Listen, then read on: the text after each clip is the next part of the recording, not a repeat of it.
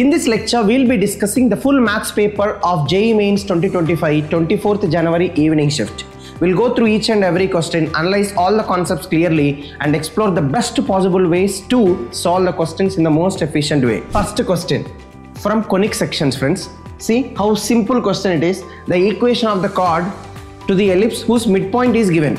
What is the equation of the chord to a curve whose midpoint is given? S1 is equals to S11. Many times we have seen this. Just a simple, only one particular step. Equation of the chord.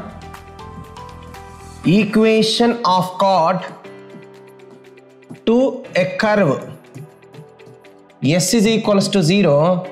Whose midpoint is? Whose midpoint of the chord? Midpoint of chord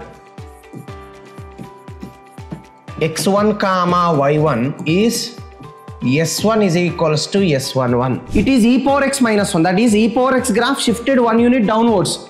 So the graph of y is equals to, this is the graph of y is equals to e power x minus 1.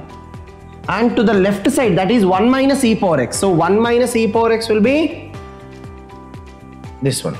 So this is our 1 minus e power x and this is e power x minus 1. So what is the area enclosed between these two, friends? This is what they are asking. This is the region.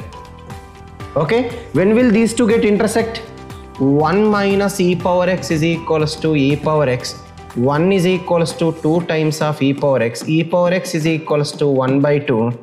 Apply log on both sides. So x is equals to log 1 by 2. That is nothing but minus log 2.